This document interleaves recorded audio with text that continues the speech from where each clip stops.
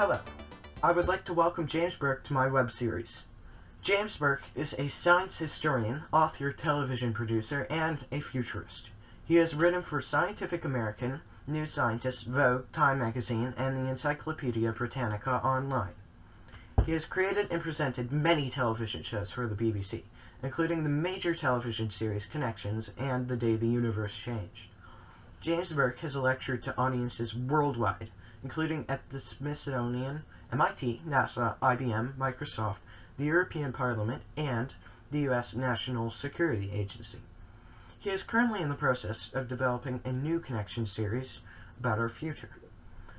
Even in my short lifetime, the rate of change has increased so much that technology only available to super rich governments not so long ago is now used domestically by nearly everyone. Hello. Hello to you. Welcome to the interview. Thank you very much. When you were a kid, about my age, do you think you could have ever possibly imagined that the technology would be available to a 12-year-old to be able to video call someone across the planet and arrange an interview like this? Absolutely not. When I was a 12-year-old, that's hundreds of years ago,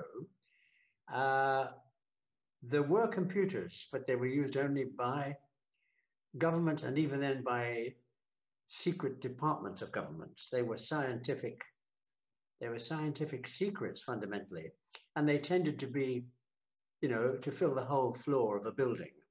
And they had, security guards and people in white coats and all that stuff. And we ordinary people, when I was your age, had no idea that they even existed.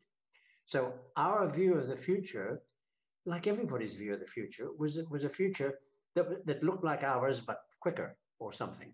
So I don't know whether I ever thought there might be super new pencils or super new kinds of paper, or not much else even, because in those days also, don't forget, not even everybody had a telephone, a fixed line, that is.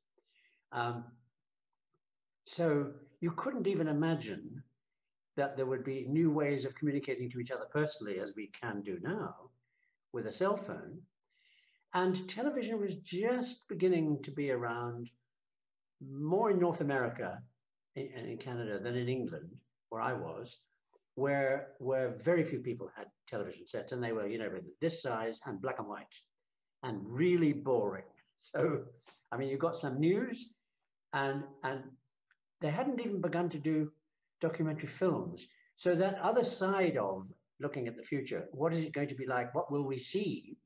Was not being fed by what we were getting on television. Television wasn't showing us things that made us think, maybe one day in the future, blah, blah, blah. They weren't even doing that. So we were pretty dark ages, frankly. And on that subject, what was your childhood like?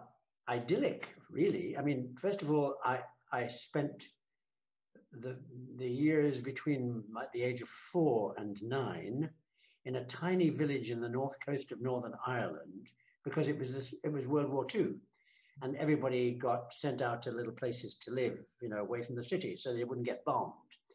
So I spent those years on the beach and at a little local school in the country. And then my father came back from the war and said, we're out of here, and we moved to England.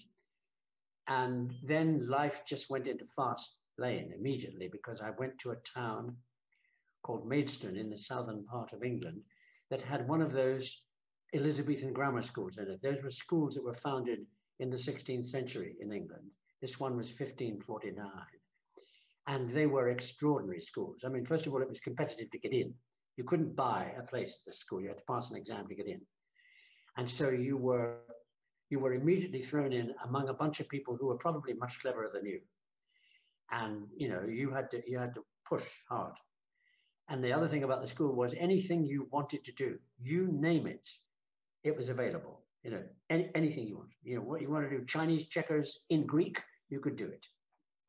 So I had an extraordinary childhood in the sense that school really made me, well, like all schools do, it made me what I am. I'm sure if I had remained at the seaside beach in Northern Ireland, I would not have ended up as I did end up. Also because, presciently, that little village that I lived in was called Downhill. So Luckily, I went uphill.